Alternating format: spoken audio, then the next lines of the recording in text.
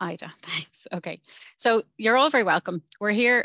This is kind of our lunchtime event if you're in Ireland or the UK for our virtual Data Plus Women Ireland Q1 2023. So the agenda that you'll probably have seen as when you signed up, but just to kind of give you an overview. So I'll do a quick introduction, and then we're going to hear from Emma Scollan from QuidelOrtho, who the title of her presentation is Data with Integrity, the Ethics of Responsible Data Use. And then we're going to hear from Débora Contente from the Information Lab Ireland. And Debora's going to talk to us about data risks and pitfalls, and then we'll have some Q&A at the end. So I won't talk for too long, but just a little bit about Data Plus Women for anyone who hasn't come across it before, if this is your first event. So the Data Plus Women initiative set up at a Tableau conference in 2014, so almost 10 years ago. And this is the mission. So it's so Data Plus Women provides a platform for all data and analytics enthusiasts to learn new skills, share experiences, and broaden their networks while elevating women working in data. So everybody's welcome to these events. So it's all genders, but the idea is to create opportunities for women, people identifying as women, to speak and listen to others and connect with like-minded people. So just a quick overview of some of the chapters across Europe. We're Data Plus Women Ireland. So my name is Louise Shorten, and I work with the Information Lab. And my two co-organisers are Katie Kilroy from Arlo Technologies and Michelle Cork from Optum. So we've set up the Irish chapter and started in 2018. And our goal is to organise quarterly events. If anyone's interested in speaking at future events, we're always keen to get any suggestions. So do reach out via the chat or on the Q&A, or you can reach out to me over LinkedIn or Twitter. So just to highlight once again, so the chat is there if you just want to say hi, and then there's Q&A. We'll take questions then after we hear from our two speakers at the very end. So you can put any questions into the Q&A box. So then our speakers, first up, we're going to hear from Emma Scollan, as I said, and Emma is a Global Data Enablement Lead at QuidelOrtho, and then she'll be followed by Débora Contente, who's a colleague of mine, and Debora's lead trainer at the Information Lab. So Emma, I'll hand over to you. I'll stop my screen share. Okay. Let me just get my deck up.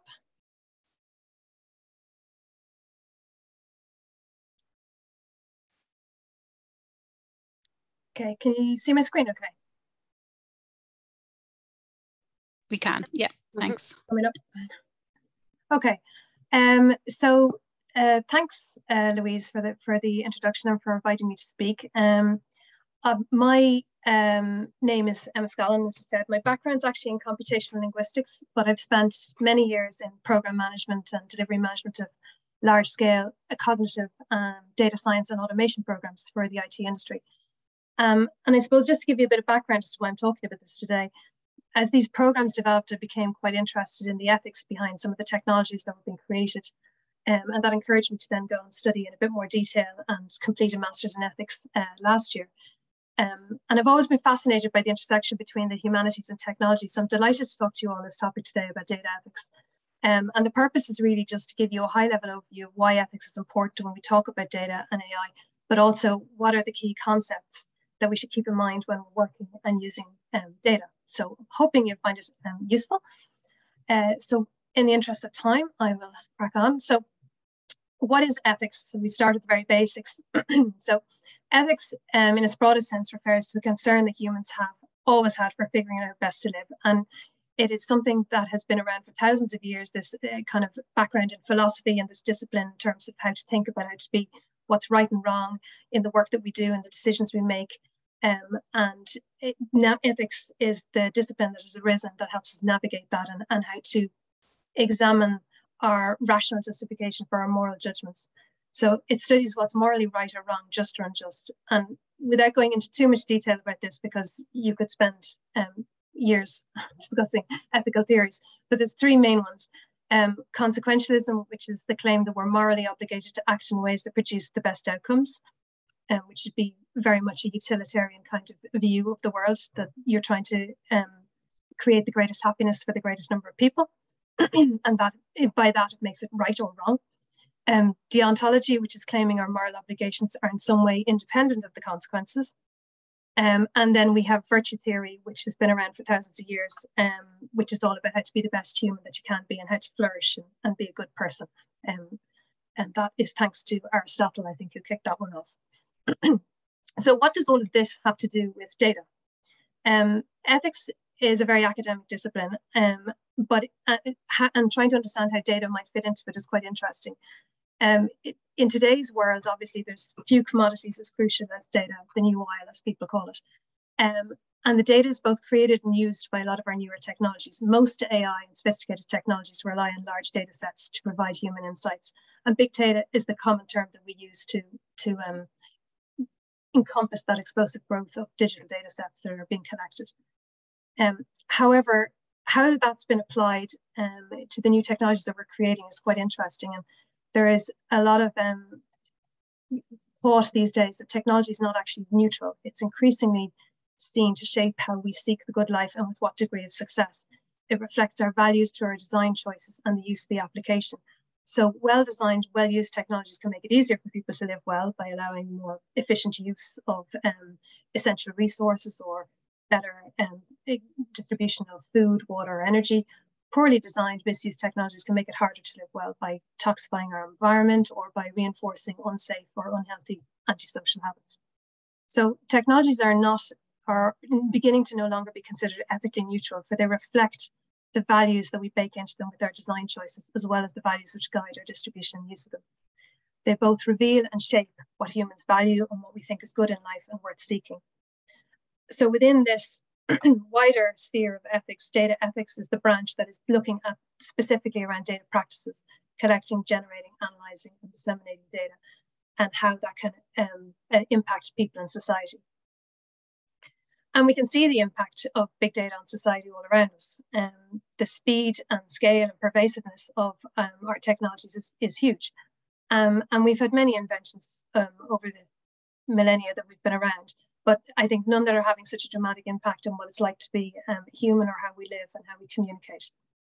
And there's lots of positives around these new technologies in terms of efficiencies, but there's also some pitfalls and negatives also. Just to take a couple of the big areas that we would look at in data ethics, surveillance technology would be a huge one.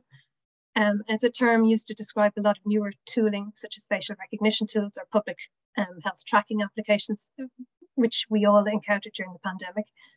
And just to give you the flavour of why we're interested in some of these tools. Whilst in Ireland, our experience of digital tracking applications was relatively controlled. We had good privacy-preserving design. In other countries, this wasn't always the case. China, for example, you received a colour-coded health code, which stated whether you could travel inside or outside of your area on your smartphone. Israel repurposed their counter-terrorism infrastructure to track iPhone movements of people that you may have been in contact with 14 days previously. And wristbands were also used, I think, in Hong Kong to ensure that quarantines were being enforced. So you had this kind of digital electric fence, as they would call it. So there was a lot of implications with some of these new technologies that nations were bringing on stream to try and protect citizens. Facial recognition, obviously, we know that we use it every day on our phones when we're logging into things, but it's also been used in lots of other ways, both positively and negatively, by justice systems or by state actors as well. And it has been proven that it doesn't always have the same effect depending on the data set it's been trained on. So there's been numerous, I'm sure, citations, which most people would know, that it doesn't necessarily work particularly well on women of colour, particularly, that there can be a lot of issues around that. So these are areas that we look at when we're talking about ethics and the tooling that we're creating on the back of our big data. Business tooling, I think we're all going to be aware of that. That's pervasive, and probably some of us are working on some of these tools in terms of the ADMS systems that are behind them, which were brought in to speed up decisions and create efficiencies within our organizations. And there was also a belief they'd eliminate bias and human error, but not necessarily the case depending on how they're developed and how they've been trained. If the data set used to train these algorithm models has any kind of historical bias, it can skew the results coming out of them. So, going in and applying for a job through a HR system is using a HR algorithm. loan approvals, insurance applications, they're all ADMS systems that are potentially making decisions on the back of data sets that may or may not have been trained or created appropriately. The justice area is another area that is starting to get quite embedded in with these new technologies. There's a lot of, particularly in the US, predictive algorithms that are being used to try and understand where criminal activity or potential locations criminal activity may happen. QuidelOrtho, I think, was the name of the tool that was rolled out there. However, research has shown that in some cases it wasn't really achieving the ultimate objective to try and reduce crime, because the data set was including a lot of misdemeanors such as vagrancy or graffiti that were included in the training data set, and it created kind of a feedback loop, validating existing patterns of policing. So you ended up with over-policing of certain neighborhoods, and as a result, more arrests. As a result, the algorithm kept sending them back to that neighborhood. So there was things like that which need to be taken into account when some of these, particularly in the justice area, tools are being rolled out. The recidivism risk calculator was something else that was used in the US, where judges were using it to try and decide whether to release people on bail. And what they found after investigating it through numerous legal challenges, in fact, was that it was proven to more falsely predict black defendants of future criminals at twice the rate of white defendants. And white defendants were more likely to be mislabeled as low risk but go on to reoffend than black defendants. So there was a historical bias in there based on the data that have been training the model that resulted in incorrect results coming out of that risk calculator. So those types of technologies, which are all-encompassing, pervade pretty much every area of our society now, have generated a certain amount of data ethics concerns. And I'm sure everybody's aware that there's a new AI ethics regulation coming out soon. They're in the middle of discussing it. But the legal regulation is having an awful time at keeping up with the speed and the scale of the new technology that's coming out. So and understanding how these guidelines will be enforceable, how far they will go, is something that they're in the process of discussing. For example, I think despite the fact that it's an AI system, they were asking to have some kind of red lines in there around autonomous weapon systems. I don't think that's going to be in there. So there's a lot of discussion going on around that AI ethics regulation that's going through the EU. And EU leads the forefront in this because of our data privacy legislation. Data ownership is a big area. Who owns the data, how it's collected, is the purpose clearly stated, would be an area of concern. A lot of our data can be sold on to third parties to use it for research or other purposes. We have to ask the questions whether there's informed consent and transparency of use there. Disinformation, fake news has become obviously a massive area, which I think also people are very aware of, particularly since the US elections and the scandals around Cambridge Analytica and all that kind of stuff. A lot of data that was freely given was manipulated and then used for targeted messages sent to particular people through social media. Algorithmic bias and objectivity is something that data ethics spends an awful lot of time on it. Whether we have historical bias in our data that we've collected to train a particular model, whether we're misrepresenting any historical practices, or whether the data might be biased because of a misrepresentation of historical practices.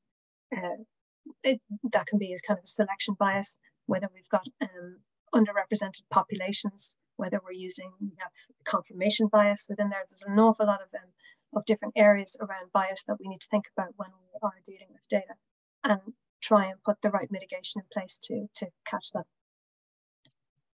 The big data divide is something that's also been quite discussed recently because of the access to technology that a lot of people don't actually have. So there's gaps in our data. We're not necessarily representing everybody if there's a portion of our population globally or within country that don't have access to the level of technology to the same level as others.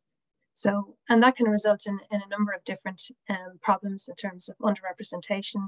The classification of minorities in data sets might not be well represented. And the data emissions don't always cause direct harm, but where you're using a limited source to generate insights about a larger population to provide a service at scale, emissions can have negative impacts, and it's important we understand that. And the last issue there is around the risk to autonomy and privacy. And privacy is obviously enshrined under human rights law and is deemed quite important for us to ensure that we're making autonomous decisions about ourselves and not being unduly influenced or manipulated. And one of the reasons I chose this picture over here on the left is it's actually the design for a prison that Jeremy Bentham, who was a leading philosopher back in the mid-18th century, designed. And the idea was that in the watchtower in the middle, you had the prison wardens, and all around in this kind of circular effect, you have the prisoners who can all be seen by the prison wardens, but the prisoners can't see the wardens themselves. So they never know when they're being watched or not, and therefore they start to alter their behavior on the basis that they are constantly being surveilled. And it was a mode of surveillance and social control that was debated and discussed about in philosophical and architectural circles back in the day.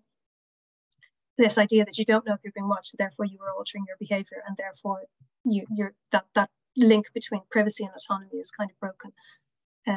So it's quite an interesting thought experiment at the moment, particularly as people talk about a digital panopticon, where we're constantly generating a lot of information about ourselves on the web, and also creating these different personas of ourselves through social media, where people are looking at us. We don't know what they're saying or what they're thinking, so we have to alter our behavior sometimes in the social sphere and digitally to accommodate for that. So that's kind of where we're, just to summarize where we are from a concerns perspective and the types of tools and technologies in our society. So some of the concepts that kind of sit behind this that we try to then work on, and that a lot of the regulation that comes out, a lot of the digital data ethics frameworks that come out trying to look at, are around three particular areas: transparency, fairness, and accountability.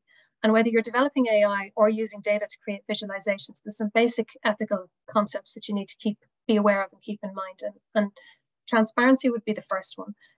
That your actions and processes and your data is made open to inspection by publishing how you've reached your conclusion, how you've developed your tool, how you've created your visualization.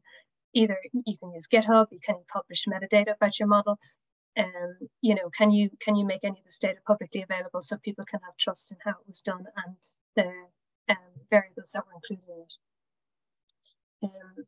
And if some of the data is sensitive, there are ways of getting around that. You can arrange for selected external bodies approved by your organization to examine the model to make sure it's, doing what you intended to do, and allow them to provide feedback. Fairness is obviously very important. It's crucial to eliminate any potential to have discriminatory effects on individuals and social groups. So therefore, we have to aim to mitigate bias as much as possible. And that may influence the project. Explainability is extremely important in ensuring fairness of the algorithm in order to identify any of the potential biases in the training data. And then finally, accountability, which means there are effective governance and oversight mechanisms for any project. And we understand how the decisions and actions are being taken by an organization. So some of the key areas that we want to look at in data collection and use when we are working with data is really to understand the intent for the data collection, who's defining the objective, the problem, the solution, what assumptions does the person have, are the users informed, able to make decisions as a result. Can we work to preserve privacy when working with the data? Obviously, we have some basic regulations we need to apply to, particularly in the EU. Depending on what type of data you're looking at, you could have to adhere to other regulations, particularly if you're dealing with medical data. Developers should only be applying design techniques, or should be applying design techniques such as obviously encryption and anonymization is needed, and always ensuring transparency and soliciting feedback. The more feedback you get, the stronger your models and your use of data would be, as you will understand it in a deeper sense. Data minimization. Not something every organization does. Sometimes people collect data because they can, but we really should be collecting what we need as opposed to what we can. Ensuring the data doesn't result in discrimination or bias. Again, I think some academics and CEOs, in fact, have said you can avoid bias by starting to recognize that it exists. both in the data itself and in the people who are analysing and using it. But if you are going to collect data yourself, ensuring your survey questions are constructed by people without a particular intent or framing, avoid hearing what you want to hear, avoid selectively collecting data from groups of particular backgrounds, and understand the bias of people from whom data is sourced. What gets counted counts. So learn how to represent gaps in your data ethically. There will be gaps, I'm sure. So how are you going to cater for that within your model or your visualization or your tool? Try and rethink binaries. Things are not as black and white as they used to be in terms of gender, race, or anything else. There's a lot of nuances that a lot of time are not collected, and therefore we don't have the data to be able to maybe make a full have a full discussion and get full visibility into how we're using the tool. Understanding proxy variables. Proxy variables are quite important. You may think you're not dealing with sensitive data, but a particular variable can allow conclusions about certain protected characteristics without recording the characteristics directly. For example, somebody says they have 30 years of work experience, it can indicate the person must be at least in their mid-40s. And that could have a decisive influence on the decision of an ADM system for HR, for example, in terms of hire. So there's a few things there that we need to think about. If you're creating visualizations, learn how to represent uncertainty in a medium that has become synonymous with the truth. And I think that's very important because a lot of time people see graphs, data charts, bar charts, and they think this is, solid, they can follow it. Not everybody has the same level of data literacy and will not necessarily understand or be able to question the chart in the same way. So being able to represent any kind of uncertainty in there so that it is quite important. You see that particularly when you see the models that are doing hurricane predictions. You'll see what they call, and scientists don't like it, it's called a cone of uncertainty, where it looks like the hurricane is going to move into this particular area. But actually what they're showing is it could go to the left of that area, to the right of that area, within this area. It doesn't mean everyone in the area is going to be hit by the hurricane, but it's not very easy for people who are not scientists to understand that. Ensuring accountability, put mechanisms in place to ensure responsibility, accountability, audits, impact assessment, and be aware of the paradox of exposure. And particularly if you're working in the public sector, people who might benefit the most from being counted can also be harmed by some counting. For example, undocumented migrants who are with the best intention in the world trying to create or look to where you should direct public services to people most in need. You're also collecting information that may be sensitive for those particular individuals depending on how it's used. And this brings us to the privilege hazard, where the acts of counting and classification as they relate to minority groups has to balance the harms and benefits. So finally, for those of you who are thinking about learning a little bit more about this area or creating a data ethics framework within your organization, there's many different types and there's lots out there on the internet or with various organizations that can direct you to setting these up.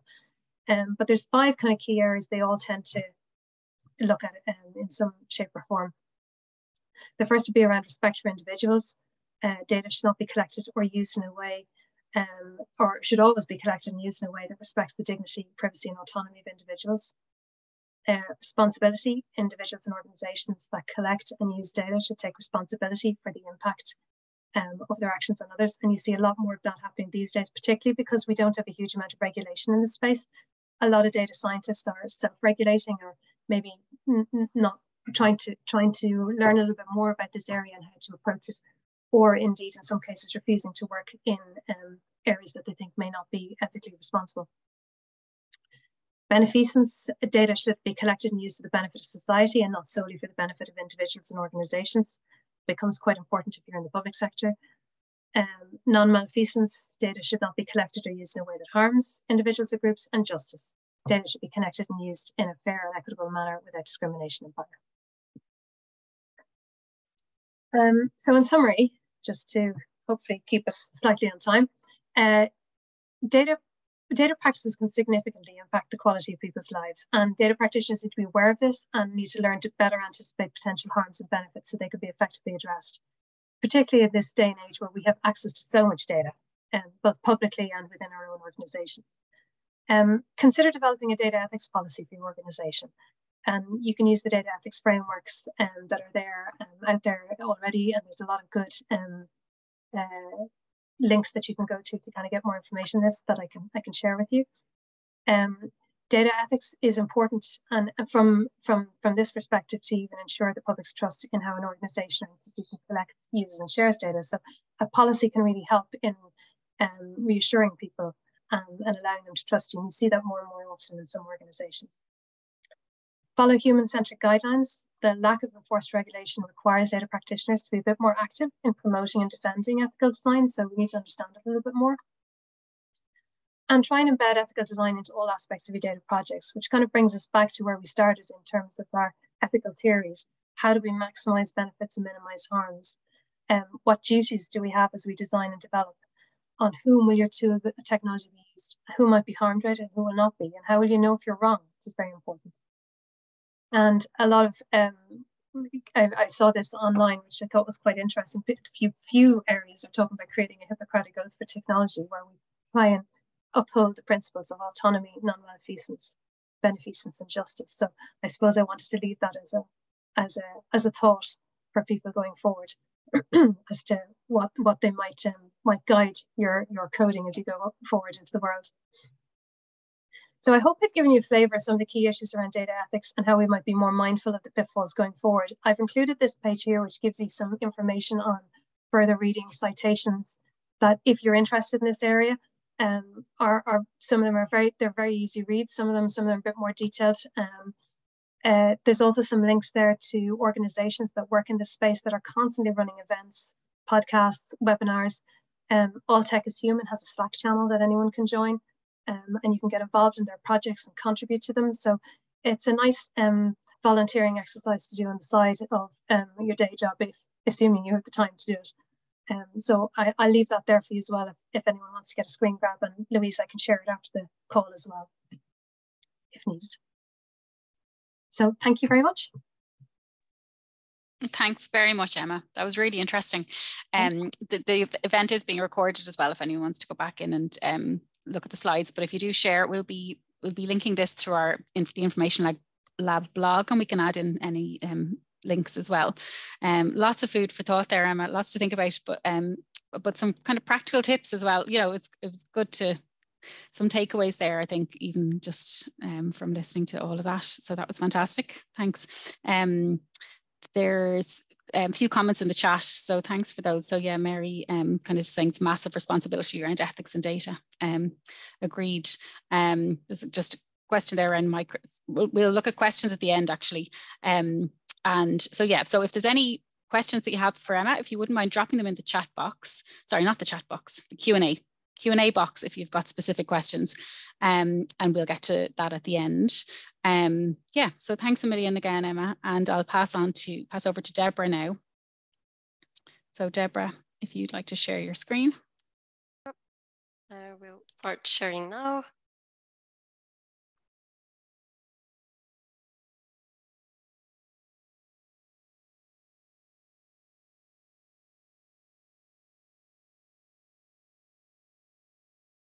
Okay. Hopefully everyone can see my screen. Yeah, looks good. Thanks, Débora. Brilliant. So thank you everyone for joining, and thank you, Emma. That was really interesting and definitely lots of food for thought. This presentation is on data risks and pitfalls, or how can you be tricked by data? And I think it's very relevant, especially after Emma's presentation, where she mentioned how disinformation and how spreading misinformation can be something very dangerous. And this is all about a couple of examples on how visualization and data can actually be used to trick you and to mislead you. So that's what we'll see today. So I'll start by introducing myself. Louise has already done it, but I'll just reiterate. I am Débora, part of the Information Lab Ireland as well, and I am a trainer I started my data journey as a consultant, but I really am passionate about data, and sharing the knowledge with everyone is something I'm very interested in. So that's what I'm focusing on now. And one of the courses I deliver as well is visual analytics. So kind of got some ideas from there as well. So some data visualization best practices that will avoid doing the examples I'm about to show you. About this talk, the structure, it's a short one, so the structure is also simple. I'll start with the why, how the idea from this talk came in, and then we'll talk about the actual risks and pitfalls, so the examples. So I feel like I had to share the why because I feel it like it's a funny story, which is I got the idea for sharing these examples because my sister completely misled my younger brother. So my younger brother is 16 years old and he currently has a mustache, and my sister is not a fan of it, and she keeps insisting on him to take it off. So he doesn't agree. And she thought, okay, so I'm going to do a survey and I'm going to prove you with data that no one likes it. Okay. So we were at a family lunch, and her way of doing that survey was showing two pictures to everyone. And she had two pictures. One where my brother was smiling, posing, good lighting. It was at a wedding, so he was wearing a suit, very polished, and it didn't have a mustache in that picture. Second picture, he was in a car, sleeping, not very handsome, and he did have a mustache on. So I think you're probably getting where I'm going to get, which is my sister then proceeded to show everyone the two pictures. And the question was, okay, which picture of Antonio, my brother, which picture of Antonio do you prefer? That was her question. And surprise, surprise, everyone preferred the one where he was smiling and didn't have a mustache on. But that was not the focus of the question. Which, when she presented the result to my brother, she said, see, everyone agrees. Everyone prefers this because you are not wearing a mustache. You don't have a mustache on this one. So there we go. That was very shocking and completely misleading. And unfortunately, that's something that we see happening. This was just a funny example, but we see it in more serious matters. And that's why I thought compiling a couple of examples would be good so that we can avoid it when we are presented with the example, but also we can avoid it when we are creating and sharing data with others. So let's proceed to the examples. The first kind of practice that sometimes can be done and we want to avoid is cherry picking. And we see this all the time in police movies where we have a detective that thinks, okay, he's the guilty person, so I'm going to disregard any proof that doesn't support that he's the guilty person, right? And we all hate the police for that, the bad cop in the movies. And we also want to make sure that that doesn't happen with data. So I have some examples. Here we have a chart where we have some data, and looking at this, it looks like we are always increasing, right? The data points over time, they are always increasing, right? Well, it looks like it. However, at the bottom, we have the misleading, so what we have just seen. And on the left, we have the actual chart where there are no gaps. So what happened is that some of the years were omitted so that we only focus on the points where the data is actually increasing. And it looks like over time, we have been having a steady increase when in reality, if we look at the picture on the left, that's not what happened. So making sure that we don't have gaps in our data, making sure that there's no gaps on the data we are looking at is one way we can avoid being misled like this. Another example here, in politics, I feel like there's a lot of examples in there. This is a screen grab from a tweet that I will show you next as well, which is just focusing on the US gas price. And by looking at this chart, it looks like the price has been decreasing. Okay, so that's what it looks like. However, let's see the whole story. So the chart that we just saw was this small one at the bottom. But in reality, this is what all data looks like. So there's definitely a lot of fluctuation of gas prices. And sorry, I forgot to mention something very important, which was this was posted by DCCC, and it was supposedly to talk about the Biden presidency. And that's why the next picture is just slicing the gas prices depending on the presidency. And we can see that even though in this chart that it's trying to show that during Biden presidency, the gas price was decreasing, we can see then in the chart chart C, that was just a very small bit, a very small chunk of the chart. So that's another way. You can just kind of zoom in the part that you're interested in and disregard the rest. And of course, that's also not a good thing to do and something to avoid. Final example in terms of cherry picking, I think most of us have seen some kind of advertisement like this. 9 out of 10 dentists recommend a specific toothpaste. And then right next to it, we see 9 out of 10 dentists recommend completely different brands. And we start thinking, okay, how is that possible? And it can be possible. It can be that dentists can recommend 500 toothpaste, and therefore they will be just recommended the 500 toothpaste, and each of those can create an advertisement like this, which is very misleading. We think, yes, this is the best toothpaste that exists in the world, when in reality, maybe the data we are being fed is not really the same that originated it. Good news is that actually, when I was trying to find an advertisement like this, I couldn't find a recent one. So I'm hoping that this is something that stayed in the past and is no longer used nowadays. So that was one way we can be misled by data, by cherry picking it. Another way is the way we aggregate the data. So especially nowadays where there's large amount of data, it's really difficult to look at each record of it. So we tend to summarize it.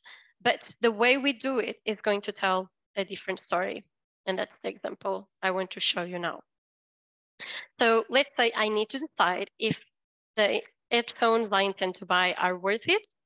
Usually we'd look at reviews. The problem, there are 4,000 reviews. There's no way I can look at each one and identify what's the review. So what we usually do is we summarize it.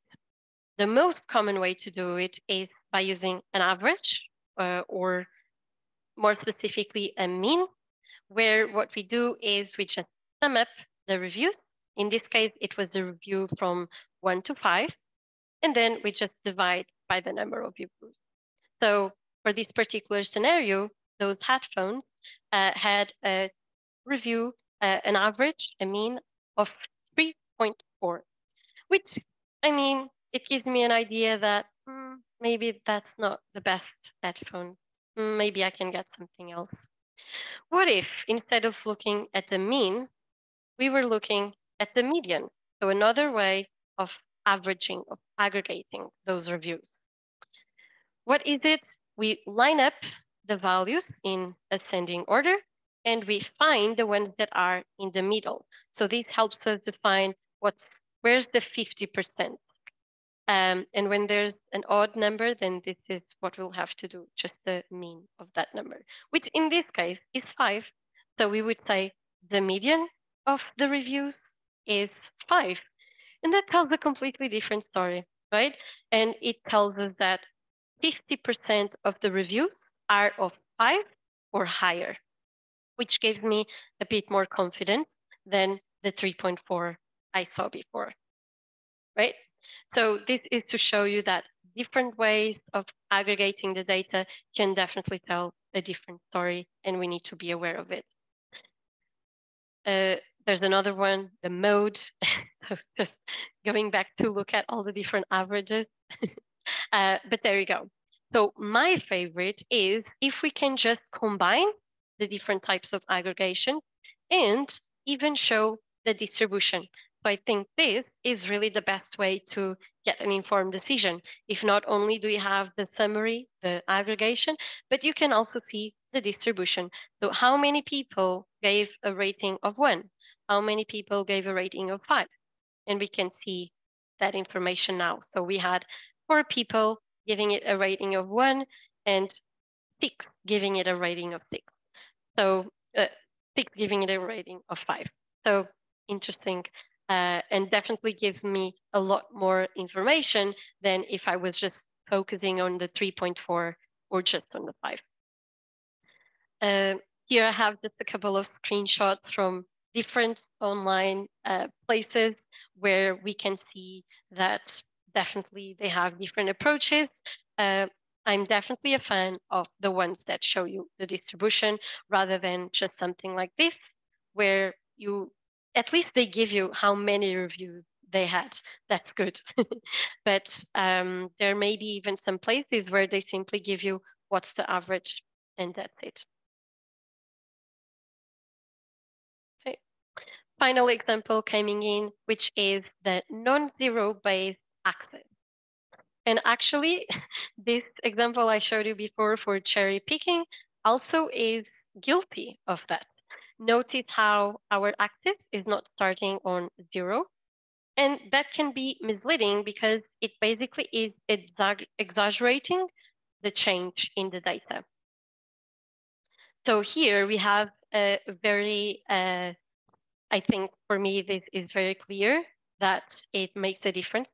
So this is, again, in politics, just, it's a bit old. It was in 2012, yeah, it was in 2012, because now was in 2012 and January 2013 was in the future at that time.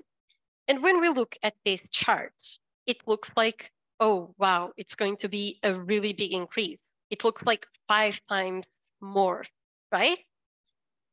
Notice the axis, it's starting at 34. So again, it's exaggerating that difference. If we were to use an axis starting from 0, this is what the chart looks like. Such a big difference, right? Suddenly, that difference is not that big, and it doesn't look like it's 5 times more. And here we go. We have our final example. I really hope this was just created for the purpose of showing how the not having the axis starting at 0 is misleading. I really hope this has never been used anywhere, because in this example, it's even more wrong, if that's possible. So in this example, we have 100% answer. So we have answers from 0 to 100, and so it's a percentage. And what happened here is we are truncating the yes part of it. So it looks like, even though it's over 90, so it's over 93, suddenly the Persian of the yes just looks lower than the Persian of the no, right? So if we were looking at this picture, we would say, no, truncating the y-axis is not misleading at all. However, in the picture on the right, we can see that, yes, it really, really is misleading. So there we go. These were just a couple of examples of how data can be so useful, but if not displayed correctly, can also be misleading. And it's something to be aware of, and also make sure we are not doing this ourselves when building visualizations. So that's it. I'll pass over to Louise, and I hope that you can let me know in the chat of some other examples you've seen, so that we can all be shocked as well. Thank you. Thanks a million. That was great, Débora. Thanks very much. And Mary's just saying lots of overlap between the two topics. It is interesting, you know, when you think of the titles, it wasn't immediately obvious, but there's so much, yeah, there's just ethics plays a part there, doesn't it? And just trying to make sure that we're telling a true story with our data visualizations, as you had mentioned as well, Emma. So thanks a million both. There are a couple of questions. So anything else, the Q&A box is there if there are any other questions coming through. So I'll get us started with the first one here from Jackie. So she's saying that was great, Emma. So in your opinion, do you believe that there's an obligation for corporations and other entities to track granular lineage of their data outputs?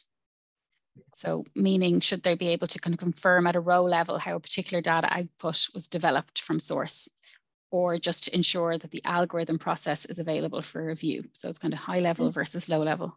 Yeah, it's a really good question.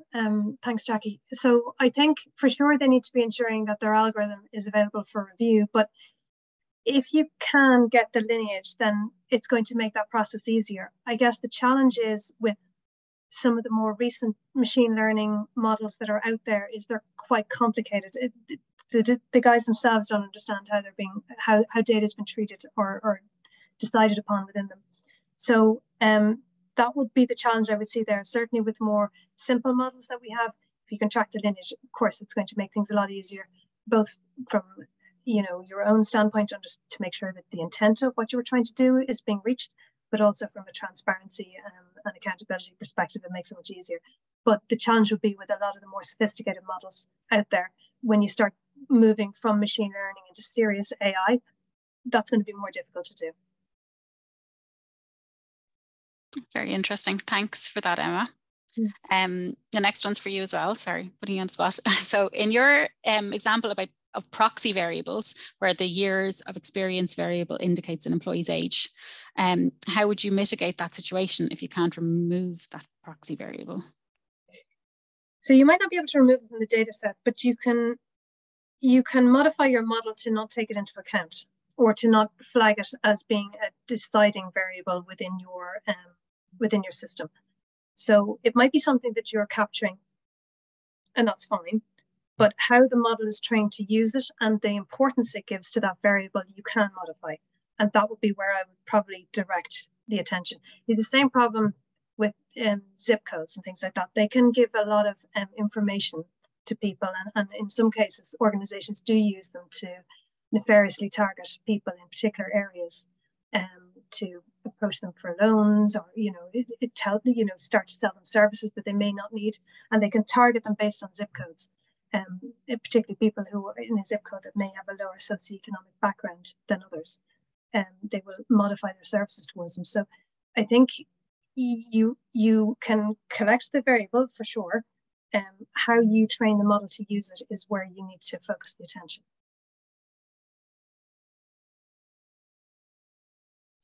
That makes sense. Yeah. Thanks, Emma. Yeah, no, I think that's a good, yeah, that's great. Yeah, so much to think about, isn't there, when you think of what can be derived from certain pieces of information. There's a lot. Basically, we have so much data out there now that we're willingly giving, and that also we have to give, and has been collected. And then there's inferences. It might not even be data that you willingly give, but it could be somebody you know, and therefore you're associated with them, and your data has been collected along with that. So it is quite a bit of an ethical minefield. And there's obligations even from the most basic work that you're doing with data to, obviously, the more sophisticated and the more intricate the work you're doing with the data, the more obligations are going to fall on you, to treat it carefully and sensitively. Absolutely. Yeah, and I like that bit about minimizing data collection, or something that you said along those lines. It's, just because we can do so much now, but that doesn't mean you should do. Does anyone have any questions? Anyone else want to feed anything else through? People saying that was interesting, and thanks to both of you. Yeah, I might just ask one then, just I kind of can put it to both of you, so you can take it, you know, apply it as relevant. But just do you see companies, or just from what your exposure is, I suppose, do you see companies becoming more aware of the risks around, say, ethics, or you know, just the challenges about gaps in data and that kind of thing? So that would be to Emma, I suppose, more directly first. Yeah, absolutely. Because I think there's two reasons for it. One, people are becoming more aware of how their data is being used, and they're becoming more conscious about where it's going. You know, even from the most basic, even if you're taking from a cybercrime perspective, you want to know where your data is going, who has it, and how you're exposed. There's an awful lot of information about you out there. So yes, I think companies for certain are looking more in this space.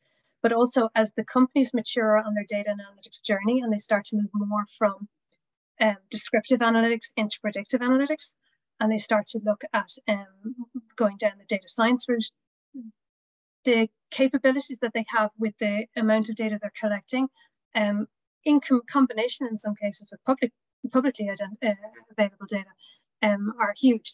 So they do need to think a bit more seriously about it. And particularly, I think the EU is probably at the forefront of this because of GDPR and the legislation they've put in. The US is a bit more, is still lagging a little bit.